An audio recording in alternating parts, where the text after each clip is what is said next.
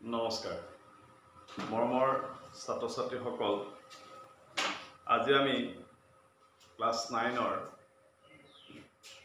General মেথছৰ যেটো chapter আলোচনা কৰি আছিলো 6.1 এক্সাৰসাইজ 6.1 এই 6.1 এক্সাৰসাইজটোৰ পিছৰ কুৱেশ্যনটোলৈ আগবাঢ়িম আমাৰ ইতিমধ্যে 6.1 এক্সাৰসাইজৰ আমি তিনিটা কুৱেশ্যন ডিসকাস কৰিলো আজি 4 নম্বৰ কুৱেশ্যনটো আমাক চিত্ৰটো দিয়া আছে আমি বোৰ্ডত চিত্ৰটো প্ৰথম আঁকি লওঁ 4 নম্বৰ কুৱেশ্যনটোৰ আমি চিত্ৰটো প্ৰথম আঁকি লওঁ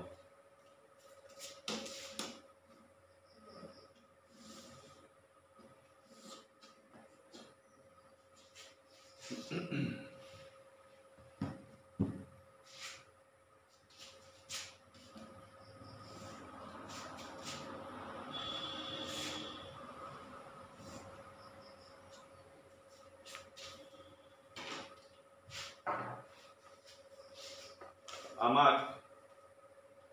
ইয়াত এটা লেখা হল AB তাৰ পিছত C তাৰপা D O বিন্দুত সেট কৰিছে এই কোণটো কোৱা হৈছে W এই কোণটো কোৱা হৈছে Z এই কোণটো কোৱা হৈছে Y আৰু এই কোণটো কোৱা হৈছে X Question number 4. Question number 4. Exercise 6.1. Exercise 6.1. এতিয়া ইয়াত আমাক কৈছে যদি x plus y equal w plus z তেন্তে প্ৰমাণ কৰা যে AOB এডাল সৰলৰেখা x plus y আৰু w plus z সমান বুলি কৈছে আমি হেতু লিখি লম দিয়া আছে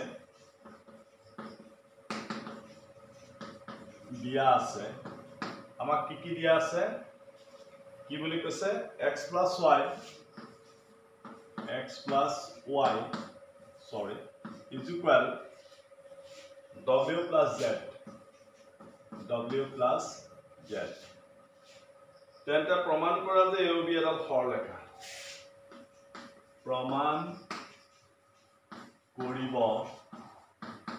প্ৰমাণ কৰিব লাগে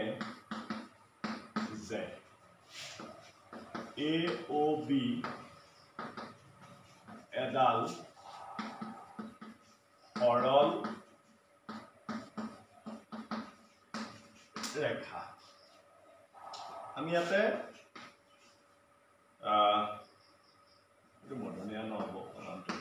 আমি এটা প্ৰমাণ বুলি হেডলাইন কৰি লম প্ৰমাণ বুলি হেডলাইন কৰি লোৱাৰ পাছত আমি এতিয়া আমাক কি দিয়া আছে x plus y equal w plus z এটো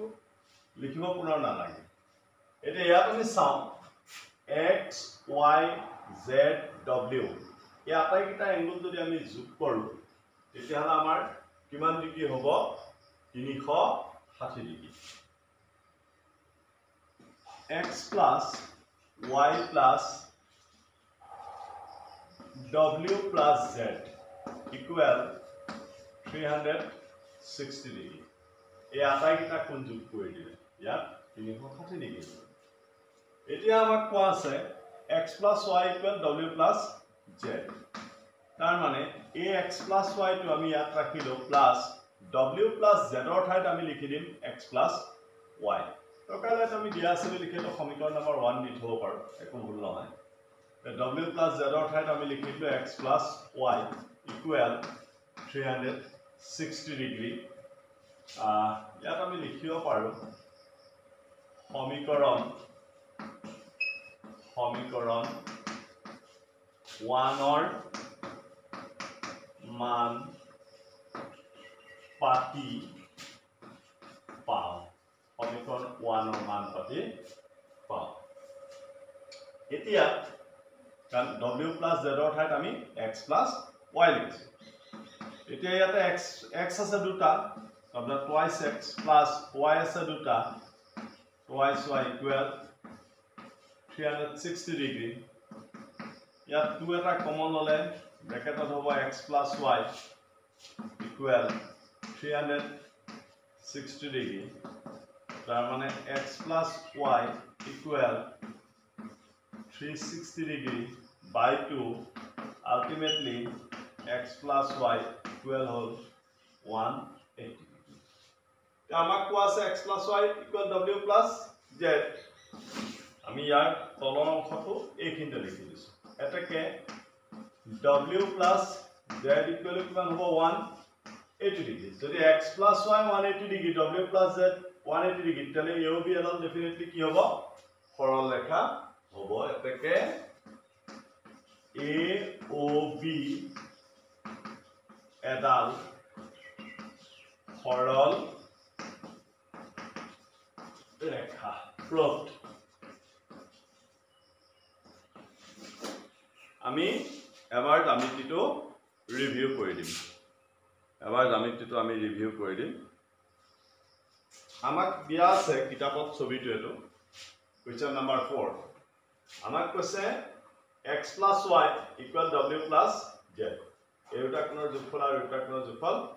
সমান আমি প্ৰমাণ কৰিব লাগে AOB এডাল সৰল ৰেখা এখানে আমাক যেটো দিয়া আছে তো আমি লিখি ললো যে দিয়া আছে x plus y equal w plus z এটো তোমালোকে আৰু এটা কাম কৰিব পাৰা মই কোৱেশ্চন নাম্বাৰ 4 কাৰণে কোৱেশ্চন নাম্বাৰ 4 বুলি লিখি লৈছো কিন্তু ইয়াতে যিবিলাক কোৱেশ্চন আমাক সমাধান প্ৰমাণ কৰিব দিয়ে আমি প্ৰথমতে যদি এনেকে লিখো সমাধান আৰু তাৰ পিছত প্ৰমাণ দ্বিতীয় স্টেপটো আৰু ধুনিয়া তো 6 নম্বৰ কোৱেশ্চন সো আমি লিখিছো প্ৰমাণ কৰিব লাগে AOB এডাল সৰল এটা প্ৰমাণ আমি জানো যে এই আটাইকেইটা কোণ যোগ কৰিলে 360 ডিগ্ৰী হ'ব অৰ্থাৎ x plus y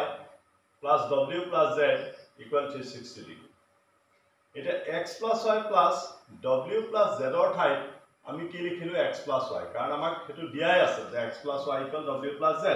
গতিকে w plus z ৰ ঠাইত লিখিলো x plus y equal 360 degree ইয়াত দুটা x থকাৰ কাৰণে এটো twice x y twice y equal 360 degree ইয়াত দুই এটা আমি কমন ললে ব্ৰ্যাকেটৰ ভিতৰত আহি গল x plus y equal 360 degree তাৰ মানে x plus y equal 2 to ইয়াত পূৰণ হৈ আছে এফালে গলে হৰণ হ'ব 360 ডিগ্ৰী by 2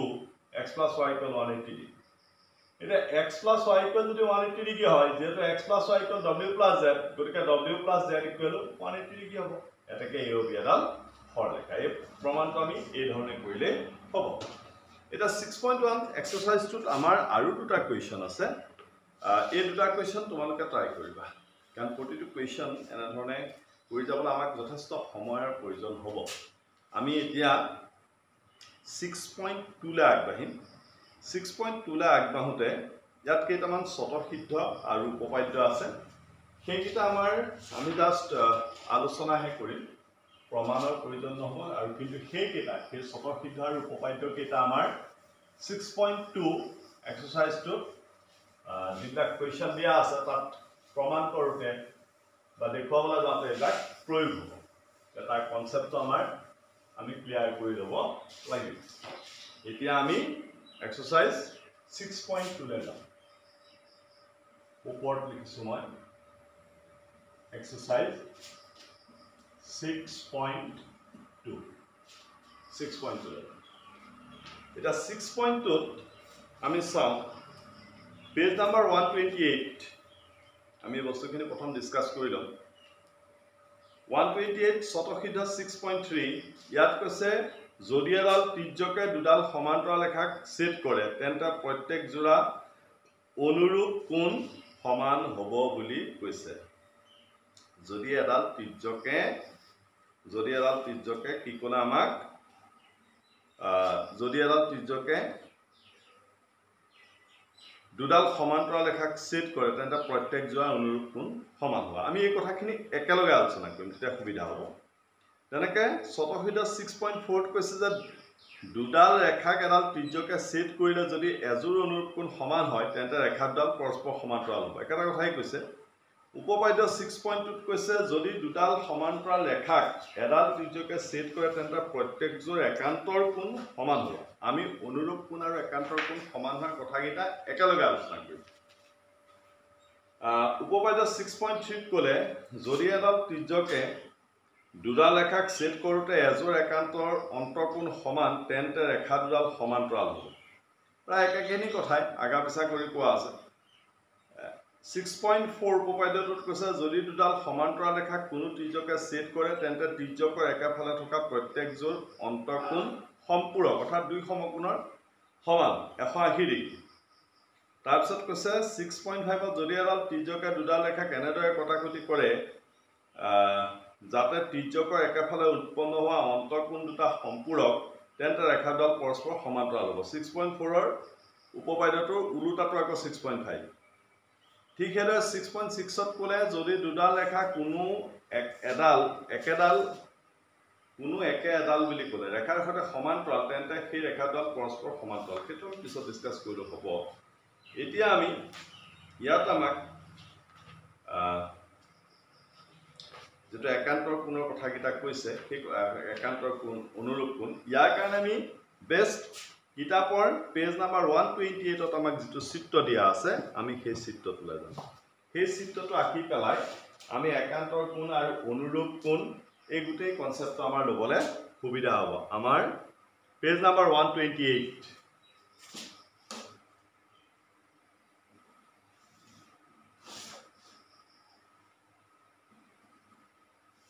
আমাৰ দুডাল আমি সমান্তৰাল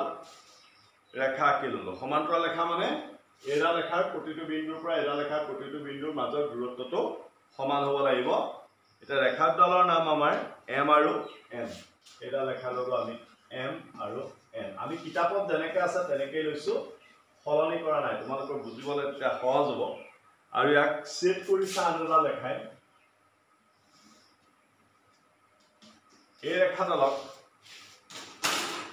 ৰেখাডালক আমাৰ কৈছে L ৰেখাডালে ছেট কৰিছে এৰা হল L এতিয়া ইয়াত যিটা কোণ উৎপন্ন হলে কোণকেইটা কিতাপত আমাক যিৰে নাম্বাৰিং কৰিছে সেইদৰে কৰিম আমি এটো কোণ 1 এটো কোণ 1 এটো কোণ 2 এটো কোণ 3 আৰু এটো কোণ 4 একে ধৰণে এটো কোণ হল 5 এটো কোণ 6 বুলি লোৱা হৈছে এটো হল 7 আৰু এটো হল 8 এতিয়া আমি অনুৰূপ কোণ আৰু একান্তৰ কোণৰ যিটা কথা আহিল এই কথাকিটা আমি কিতাপৰ মতে দি গৈ পেলাই ক্লিয়াৰ কৰিম কিতাপৰ পেজ নাম্বাৰ 127 ৰ কৰেসপন্ডিং এংগল অনুৰূপ কোণ এটো আমি a বুলি লওঁ অনুৰূপ কোণ অনুৰূপ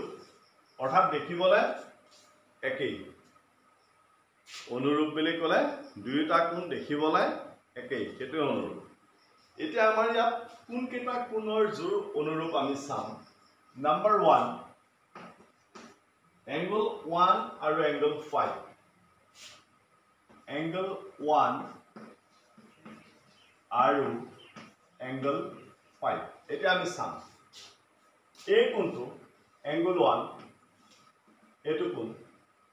আৰু এংগল 5 এটো কোণ এই দুটা কোণ অনুৰূপ কোণ 1 আৰু 5 তাৰ মানে ৰেখাডাল এনেকা সমান্তৰাল হৈ আছে এটো হতে এটো কোণ আৰু এটো কোণ দুইটা কোণ একেৰূপ একাৰণে ইয়াত জানিবা নাম্বাৰিং কৰি দিয়া আছে আৰু কোণৰ চিনবোৰ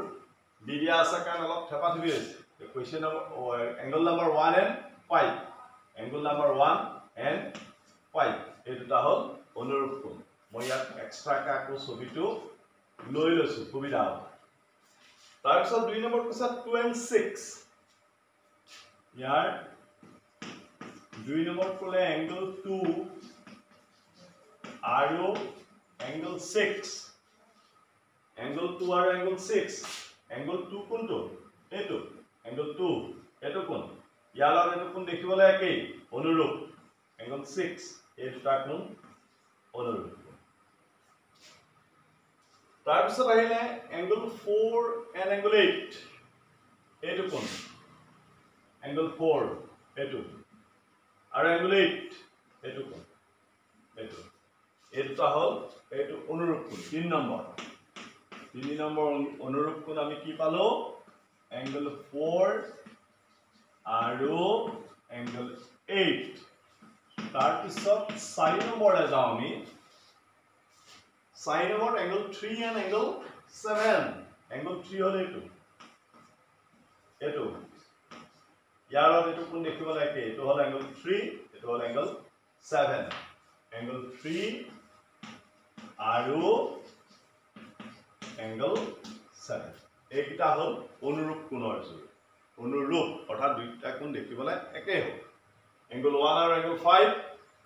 angle 1 আৰু angle 5 তাৰপিছত কি আহিব angle 2 and angle 6 এটো angle তাৰপিছত আহিলে angle 4 and angle 8 এটো angle আৰু এটো angle 3 and angle 7 angle 3 and angle 7 একেদৰে ইয়াত একান্তৰ অন্তকোণ বিট আমি যাম একান্তৰ অন্তকোণ দুডাল সমান্তৰাল ৰেখাক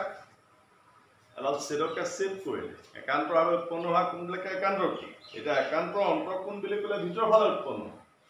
কি কৈছে 4 আৰু 6 এই ছবিটো মই মোহাৰি দিম মোহাৰি পেলাই আকৌ আঁকিম এটা কনসেপ্টটো লবলৈ সুবিধা হ'ব এতিয়া এডাল আমাৰ m আৰু এডাল হৈ গ'ল n l ত্ৰিজ্যকে ছেদ কৰিছে এটা একান্তৰ অন্তকোণ কি নাম্বাৰ 1 অন্তকোণ মানে ভিতৰ ফালে উৎপন্ন একান্তভাৱে ভিতৰ ফালে উৎপন্ন angle 4 আৰু angle 6 angle 4 হল এটো আৰু angle 6 হল এটো এই দুটা সমান্তৰাল ছেদক একান্তৰভাৱে উৎপন্ন হৈছে আৰু এই কোণটাৰ মান সমান angle 4 equal angle 6 দুইটাৰ মান সমান ঠিক সেইদৰে 2 নম্বৰ একান্তৰ অন্তকোণ কি 3 আৰু 5 angle 3 এটো আৰু angle 5 এটো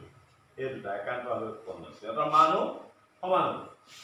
angle 3 আৰু angle 5 তাৰ পিছত দিলে আমাক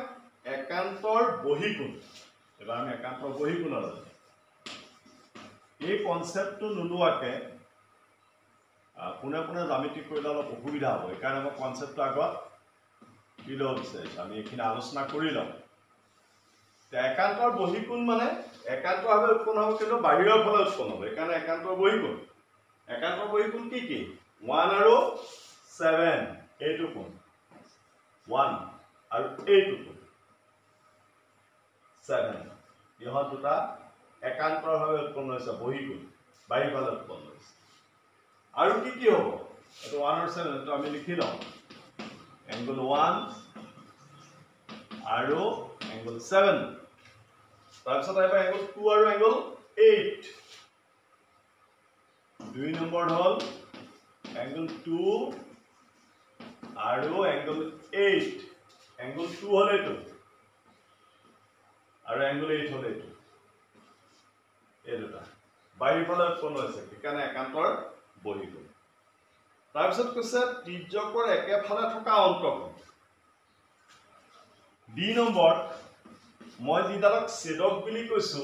সেইডালকে আনটো নাম কি ত্ৰিজ্যক আমাক কৈছে ত্ৰিজ্যকৰ একেফালে থকা অন্তকোণ কোনকেইটা আমি এটো চাম ত্ৰিজ্যকৰ একেফালে থকা অন্তকোণ 4 আৰু 5 এই দুটা 4 আৰু 5 number 1 angle 4 আৰু angle 5 এটা আৰু এটা কোণৰ যোগফল কিমান হ'ব 180 ডিগ্ৰী angle 2 angle 3 আৰু angle 6 অন্ত কোণ বুলি কৈছে ভিতৰ ফালে উৎপন্ন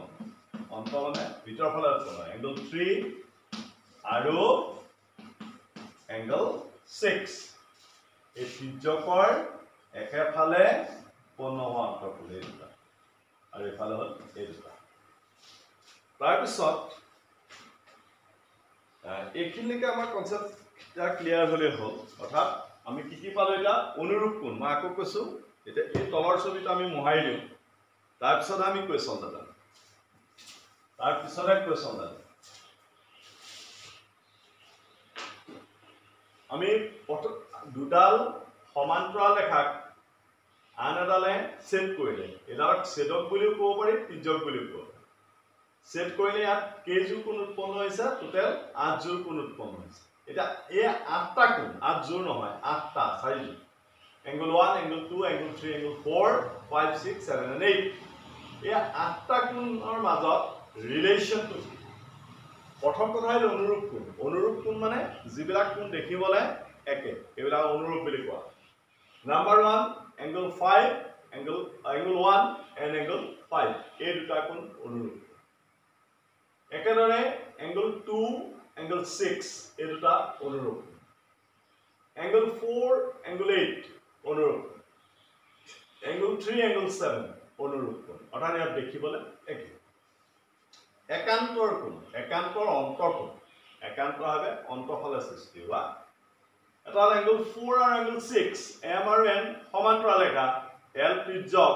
গতে ত্ৰিজ্যকৰ বিপৰীত ফালে আৰু অন্তঃভাৱে উৎপন্ন হৈছে angle 4 angle 6 এই কোণটা কোৱা হ'ব একান্তৰ সমান হ'ব এই কোণ একেধৰণে angle 3 আৰু angle 5 এই কোণটা হ'ব একান্তৰ অন্তঃকোণ আৰু ইহঁতৰ মানটো সমান হ'ব angle 3 = angle 5 তে একান্তৰ বহিকোণ কি angle 1 and angle 7 এইটো angle আৰু এইটো angle m আৰু n সমান্তৰাল l ত্ৰিজ্যকৰ বাহিৰ ফালে উৎপন্ন হৈছে তে angle 1 আৰু angle 7 এই দুটা কোণৰ মান সমান একান্তৰ বহিকোণ একেধৰণে angle 2 আৰু angle 8 এটা কথা ত্ৰিজ্যকৰ একেফালে থকা অন্তঃকোণ অৰ্থাৎ এই ত্ৰিজ্যকডালৰ একেফালে থকা অন্তঃকোণ কি angle 4 আৰু angle 5 এই দুটা কোণ যোগ কৰিলে 180 ডিগ্ৰী হ'ব একেধৰণে angle 3 আৰু angle 6 এই দুটা কোণ যোগ কৰিলে 180 ডিগ্ৰী হ'ব এই কথাকেইটা অৰ্থাৎ অনুৰূপ কোণ একান্তৰ অন্তঃকোণ একান্তৰ বহিকোণ ত্ৰিজ্যকৰ একেফালে থকা অন্তঃকোণ এই কথাকেইটা আমি 6.2 এক্সাৰসাইজটো কৰোতে তাৰ সলিউশন বিলাকত আমি এপ্লাই কৰিব লাগিব কিন্তু মই তোমালোকক এটা কথা কৈ থওঁ যে এই কন্টেন্টটো যিখিনি কথা আছে মই অলপ সময় আলোচনা কৰিছো আমি কাৰেন্ট কোৱেশ্চন কৰিব লাগিব গতিকে তোমালোকে কিন্তু অলপ শতসিদ্ধ আৰু উপপাদ্য কিটা ভালদৰে পঢ়ি লবা তেতিয়া বুজিবৰ কাৰণে বেছি সুবিধা হ'ব আমি এতিয়া 6.2 ৰ প্ৰথম কোৱেশ্চনটো কৰিম 6.2 ৰ প্ৰথম কোৱেশ্চন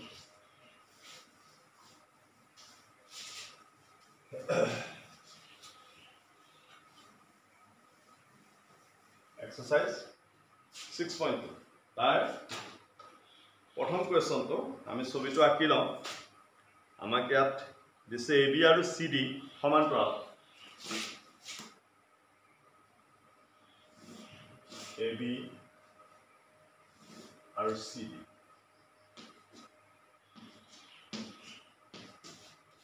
ABCD সমান্তৰাল আৰু এডাল ত্ৰিজ্যকে বা ছেদকে ছেদ কৰিছে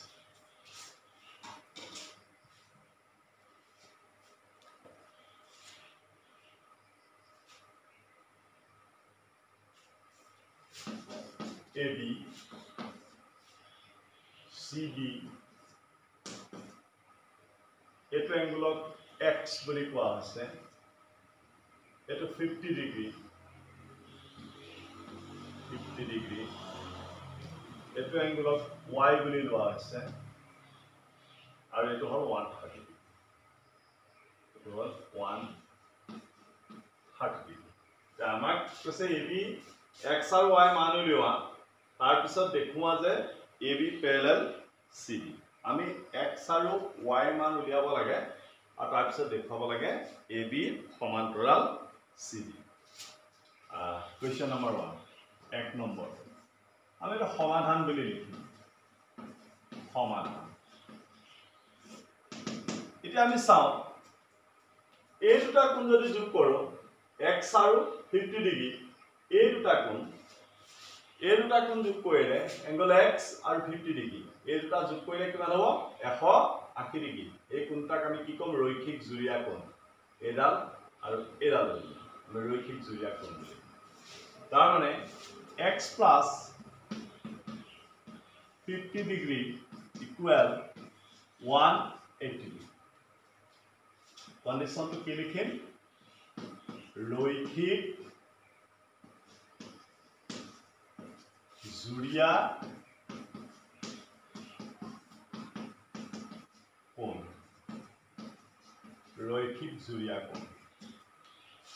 এতিয়া আমি ইয়াৰ পৰা x মানটো উলিয়াই লওঁ তাৰমানে x equal কিমান হ'ব 180 degree minus 50 degree ultimately x equal to 130 এতিয়া আমি y মানটো উলিয়াব লাগে y আৰু 130 y মানটো কিমান হ'ব 130 ডিগ্ৰী কাৰণ এডাল লেখা পৰস্পৰ সেট কৰিছে এই বিন্দুত সেট কৰোতে বিপৰীত ফালে উৎপন্ন হোৱা কোণবিলাক সমান বিপৰীত কোণ আমি 6.1 এক্সাৰসাইজত পাই আছে বিপৰীত কোণৰ কথা পাইছো ৰৈখিক জুৰীয়া কোণৰ কথা পাইছো গতিকে এইটো আমি ডাইৰেক্ট লিখিব পাৰিম y equal 130 ডিগ্ৰী কি লিখিম বিপৰীত কোণ তাৰ মানে x মানো পালো 130 ডিগ্ৰী y মানো পালো 130 ডিগ্ৰী যেহেতু x is equal y is equal 1 নালাগে 130 ডিগ্ৰী নেগেটিভ হৈ যাব যেহেতু x is equal y x আৰু y যদি সমান হয় তেতিয়ালে একান্তৰ কোণৰ শৰ্ত অনুসৰি এটো একান্তৰ কোণ হয় একান্তৰ অন্তঃকোণ একান্তৰ কোণৰ শৰ্ত অনুসৰি কি হ'ব AB parallel CD এটাকে একান্তৰ কোণৰ শৰ্ত অনুসৰি একান্তৰ কোণৰ শৰ্ত অনুসৰি কি হ'ব AB parallel CD AB parallel CD আমাক কোৱেশ্চনটো এটোৱে কৈ আছে যে প্ৰথমে আমি x আৰু y মান উলিয়াব লাগে তাৰ পিছত দেখুৱাব লাগে যে AB parallel CD AB সমান্তৰাল CD আমি ৰিভিউ কৰি দিছো এবাৰ যে এই দুটা কোণ যোগ কৰিলে 180 degree x plus 50 degree equal 180 degree কন্ডিশনটো কি আমি লিখি দিছো কি কন্ডিশনত ইহঁতৰ যোগফলটো 180 ডিগ্ৰী হ'ব ৰৈখিক জুৰীয়া কোণ ওটা x এর value লিয়ালো x is equal 180 degree minus 50 degree তাহলে x is equal 130 তো y মান লিয়ালো y equal 130 degree এটো কোণৰ যেটো কোণ সমান বিপৰীত কোণ এডাল লেখাই সেট কৰিছে সেটো বিন্দুৰ বিপৰীত ফালে উৎপন্ন হোৱা কোণৰ মান সমান এটা ডাইৰেক্ট লিখিলো y equal 130 degree কন্ডিশনটো এড দি দিছো কি কন্ডিশনত 130 degree বিপৰীত কোণ তে যেহেতু x is equal y যেহেতু x আৰ y মানটো সমান হ'ব গতিকে ই একান্তৰ কোণৰ শৰ্ত অনুসৰি এটো একান্তৰ অন্তঃকোণ হ'ব তে একান্তৰ কোণৰ শৰ্ত অনুসৰি কি হ'ব AB আৰু CD সমান্তৰাল হ'ব AB parallel CD আমাক দেখুৱা যে বুলি কৈছে গতিকে আমি ইয়াত লিখিম showed SHOWED showed এতিয়া ইয়াৰ পিছত 6.2 ৰ 2 নম্বৰ কোৱেশ্চনটোৰ পৰা আমি আগবাঢ়িব লাগিব আমি 2 নম্বৰ কোৱেশ্চনটোৰ পৰা ইয়াৰ পিছৰ ক্লাছত আগবাঢ়িম আজি ক্লাছত আমি 6.2 ৰ 1 লৈকে কৰিছো কাৰণ ইয়াৰ পিছত মোৰ তোমালোকৰ বাবে বিজ্ঞানৰ ক্লাছ সায়েন্সৰ যেটো চেপ্টাৰ আমি কৰি আছিলো জীৱদেহৰ মৌলিক একক এটো ক্লাছ কৰিবলৈ আছে কিছু সময় তাতো আমাক প্ৰয়োজন হ'ব সেইকাৰণে আজি ক্লাস 9 ৰ যেটো ম্যাথমেটিক্সৰ ক্লাছ এই ক্লাছটো আমি ইমানটা সামৰিছো মই ভাবো তোমালোক সকলোৱে উপকৃত হ'বা থ্যাংক ইউ